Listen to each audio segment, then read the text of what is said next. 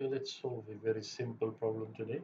Say x plus y is equal to 20 and 2x minus 3y is equal to 10. So how do we solve this? Let's make x the subject of the formula here.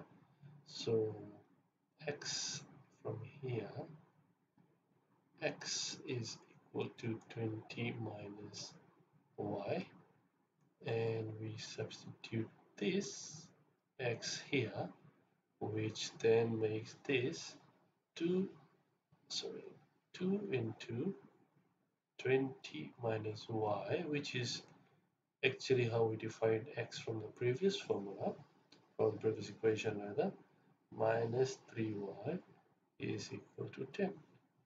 Now let me just expand this bracket. So 2 into 20 is 40 minus 2y minus 3y is equal to 10, which is basically 40 minus 5y is equal to 10.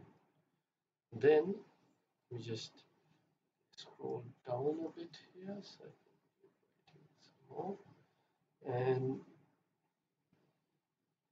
this means simply is that if I bring 40 minus 10 is equal to 5y. So if I take 5 this side, 5y becomes positive.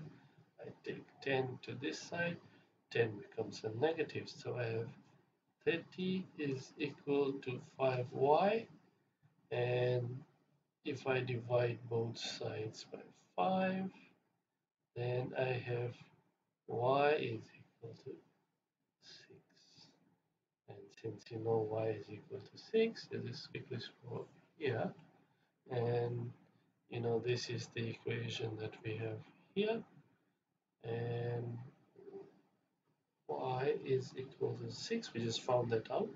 So x plus y, which is 6, is equal to 20. So x is equal to 20 minus 6, which is 14. So x is simply 14.